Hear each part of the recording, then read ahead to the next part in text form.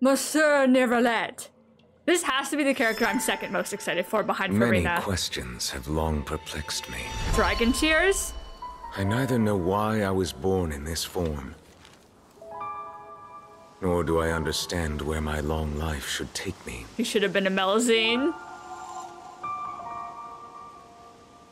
It's as if there's something I've forgotten since the very beginning. Why is he so attractive?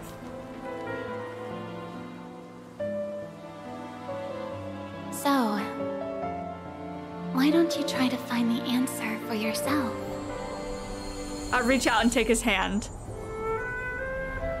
He's like an exasperated father.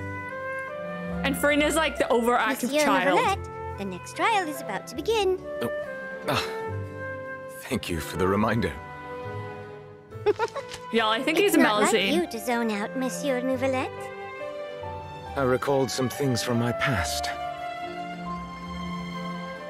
Events from a very long time ago. Y'all say dragon, I say Melusine. I think he's a Melusine.